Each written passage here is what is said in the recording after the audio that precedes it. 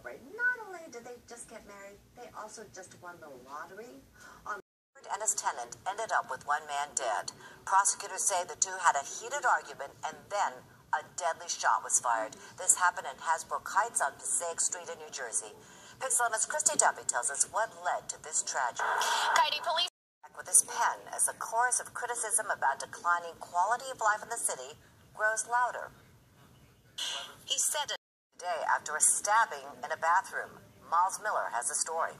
Port Authority cops say The loss of a rising Broadway star who died in an accidental fall in Brooklyn.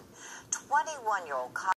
But yes, I would like to see. You want to go salmon fishing? Really? Come on. I really don't. No. Fly fishing with water? No, with I'll bears watch you. with I'll bear sit on the side and have a picnic and watch you fish. How's that? All right.